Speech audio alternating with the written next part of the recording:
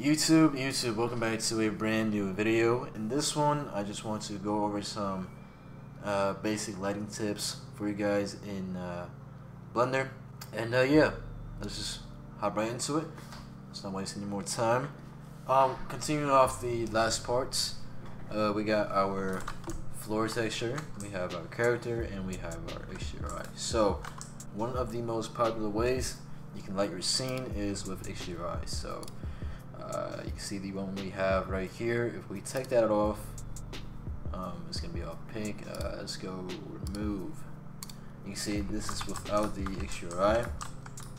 And if we take off the lighting we have here as well, you will see this is how it looks. This is our background.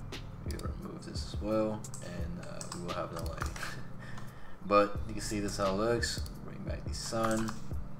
It doesn't look great, right? It's funny how you could have a render like looking like this turn into something completely different, into a scene that looks like this, which I think is pretty cool. Obviously you could turn off the exterior eye.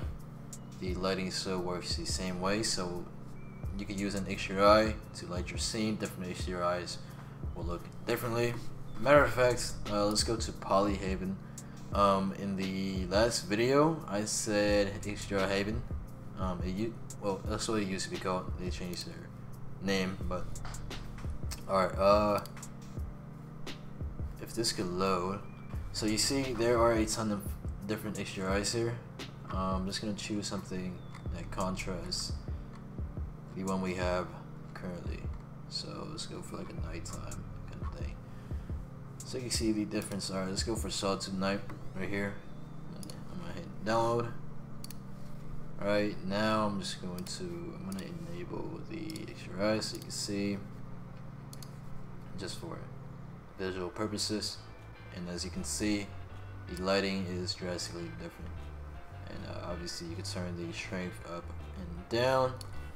But I'm also gonna show you guys something cool. If you go into your shading tab, click on the third bubble to make sure you are in render mode, like this.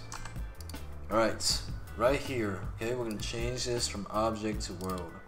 What this does is, now we are editing, we are adjusting our world properties, which has their exterior eye here. So, we're going to click on your exterior eye, and we're going to hit Control T on our keyboard, and it's going to pop up mapping and texture coordinate. And right here you want to go to rotation, and you could actually rotate your exterior eye and also adjust the lighting. So let's go transparent, and as you can see, now we have a very nice bronze glow kind of style. I think this is pretty cool. You can see if you rotate it around like this, it looks differently. Personally, I like this a lot, so you can scale all kinds of things. You can just test yourself. Also, we got a sun right here. So with sunlights, to add a sunlight, you want to hit Shift A, go to light, hit sun. It's going to pop this up, and the yellow. This thing you drag, this controls which direction it is going to be shining from. So I'm going to delete that one and use the one we have right now. You can see if I move this, it will adjust which way it is shining the lights. We go Shift A, goes to light, we can add an area light.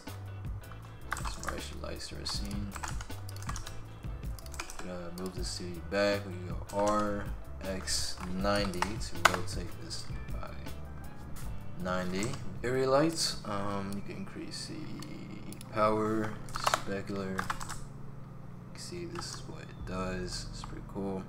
You can lower this down, change the color to a nice blue. And now we got something like this, right? Or green, even better. Orange. Oh, that's tight. I like that a lot. Okay. but you can see how easy it is to make something cool like this, right? We go lower for 1,000 actually. Alright.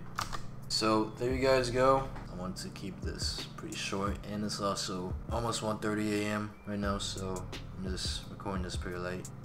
I gotta get to I gotta get to sleep soon, but I hope this video helps you guys. If you guys are enjoying this series, make sure to share this video and the other ones with anybody that you think this could possibly help. We would really appreciate that. So yeah, make sure to leave a like, subscribe, comment down below, and I'm going to see you guys in the next video.